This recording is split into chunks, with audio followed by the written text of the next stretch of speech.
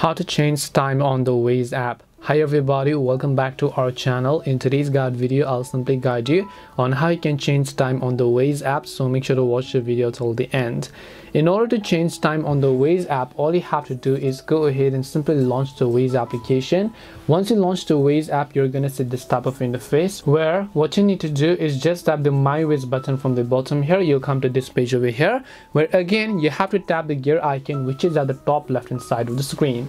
Then once you tap the gear icon from the top left hand side, you're going to scroll down to this page over here, and then you want to go to the option that says planned drives. So you want to just go to planned drives, and at the very top under notifications you can see time to live reminders. So this is basically where you change the time you get notifications. You can tap on it. You can either select time to live before 10 minutes, or early 1 hour 30 minutes, or time to live 10 minutes.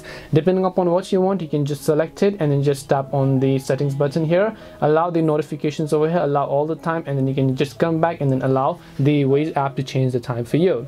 And that's it on how you can change time on the Waze app. Hope this video was helpful, and if it did help you, make sure to leave a like and subscribe to our channel. And if you have got any more questions, feel free to also leave them down. Thank you very much for watching, and see you soon in our next video.